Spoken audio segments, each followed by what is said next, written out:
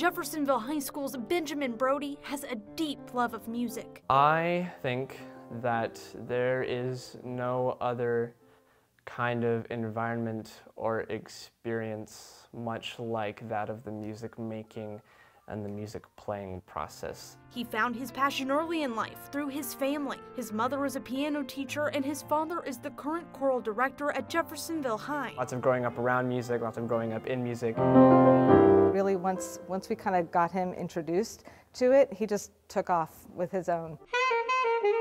In the 4th grade, he picked up the alto saxophone, his mainstay instrument ever since. But he can also play piano, bass guitar, and composes his own music. It's cool to take the knowledge that I've garnered over the years and put it into something and have it actually come out sounding how I want it to. Composing is something he'd like to pursue when he attends the Berklee College of Music in Boston in fall, a prestigious school known worldwide with hundreds of Grammy-winning alumni.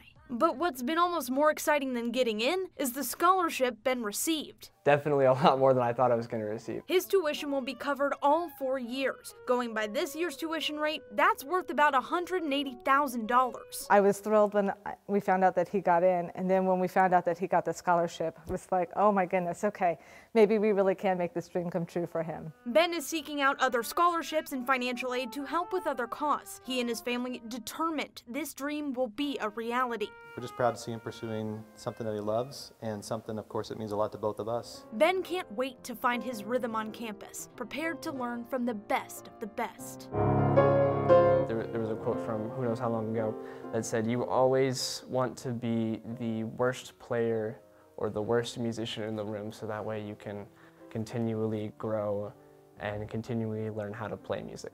So I'm really looking forward to that. In Jeffersonville, Dakota Sherrick, WDRB News.